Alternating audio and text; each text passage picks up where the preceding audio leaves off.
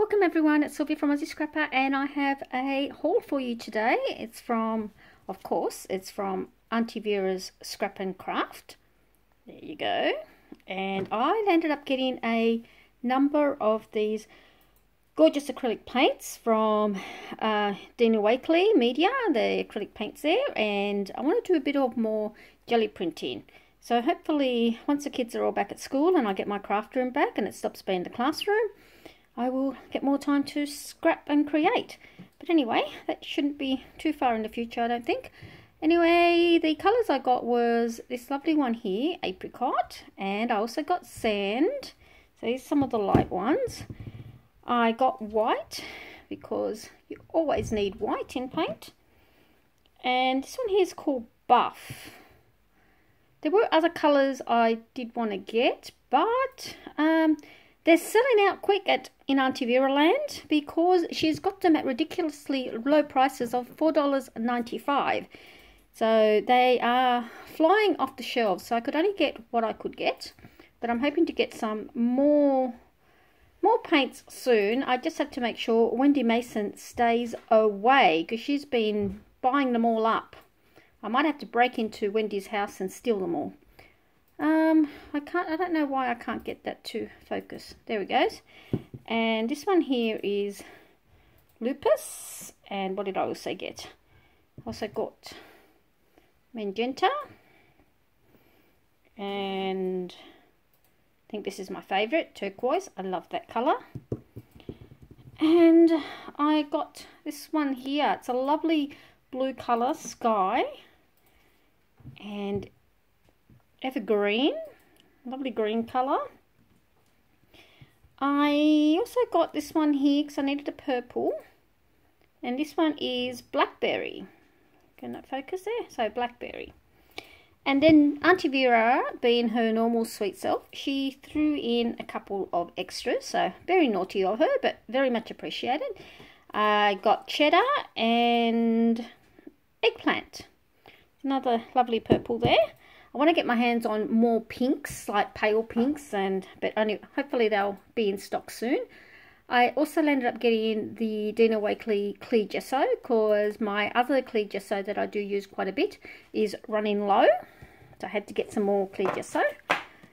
And I got for my art glitter glue, which I'm absolutely loving. It sometimes comes out really thick.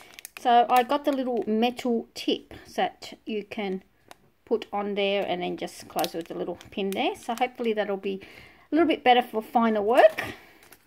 And I was a bit naughty. I got the Tim Holtz Finlets in these gorgeous, gorgeous flowers.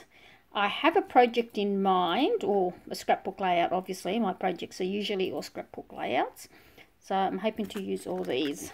And let's see how that turns out. So, there they all are. Oh, fun, fun, fun.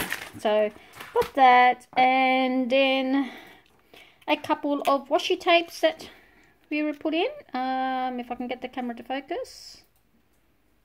It's not going to focus. Why doesn't it want to focus? Maybe if I got the wrapping out, it might be easier. Let's see.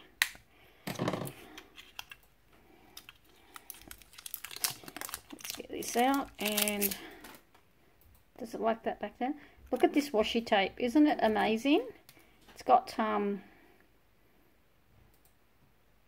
little octopuses. Is it octopuses? Octopies? What's the correct plural of an octopus? Isn't it sweet?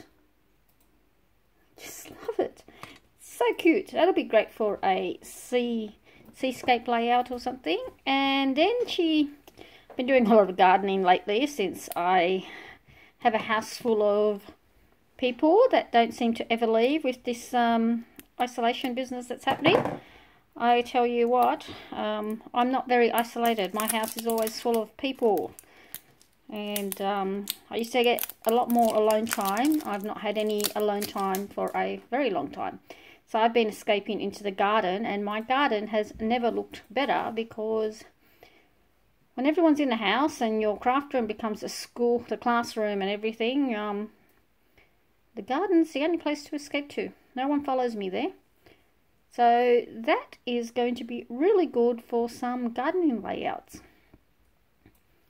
Oh, isn't that cute? So that is my small haul from Aunty Vera Scrap and Craft, and please go and check it out because I don't think I've seen prices this good for the paints anywhere. So pop on in. I will leave a link in the description, and I hope to see you all soon. Bye.